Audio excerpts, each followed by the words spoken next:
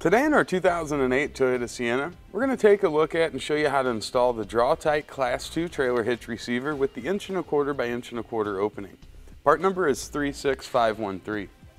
Here's what our hitch looks like installed.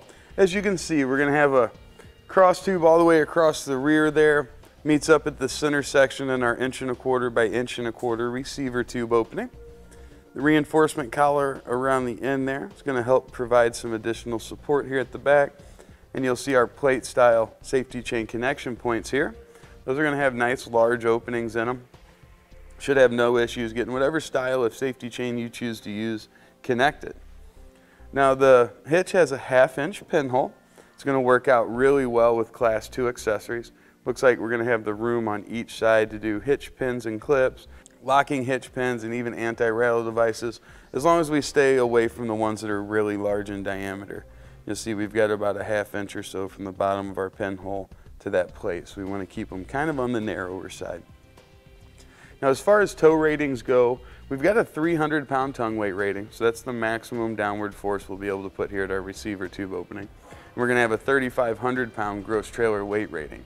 It's going to be the total weight of our trailer and anything that we've got loaded up. Of course, we need to check the Sienna's manual, see what its tow rating is, and we'll go off of whichever of those numbers are the lowest. Now, a few measurements that are going to be helpful in deciding which bike rack, cargo carrier, or hitch ball mount might be the right choice for you will be from the ground to the inside top edge of the receiver tube opening. It's 11.5 inches. Then from the center of our hitch pinhole to the outermost edge of our bumper, it's about 3.5.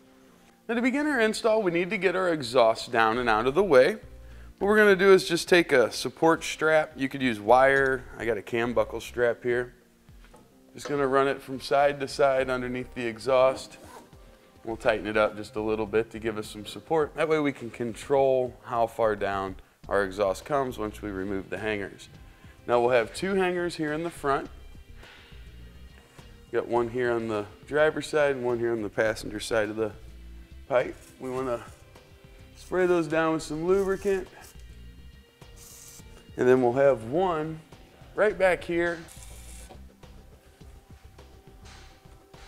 Use a pry bar or a screwdriver, whatever we've got handy.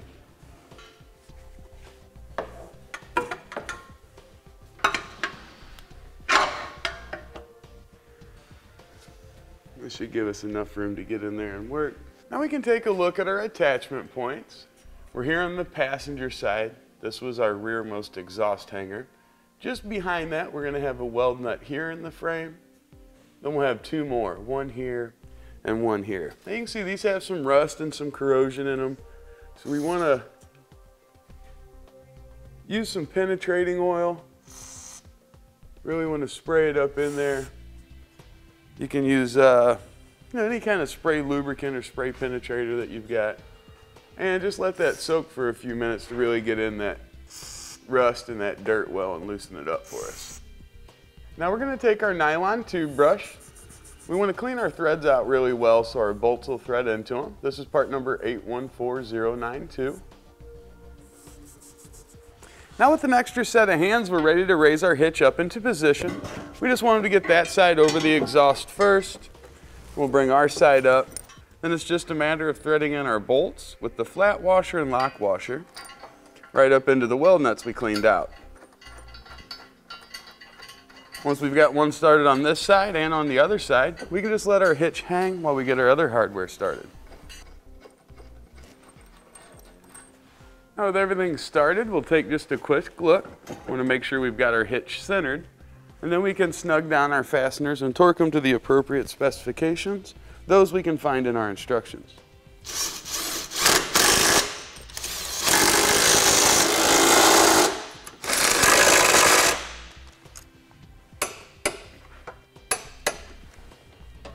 All right, now we'll go through and get our exhaust put back into place.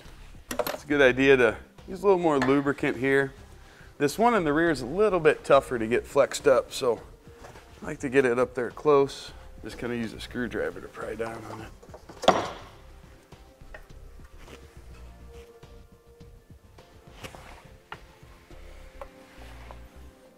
We'll just pull our safety strap out of the way and our hitch is ready for use. And that'll complete our installation of the Draw-Tite Class 2 Trailer Hitch Receiver, part number 36513 on our 2008 Toyota Sienna.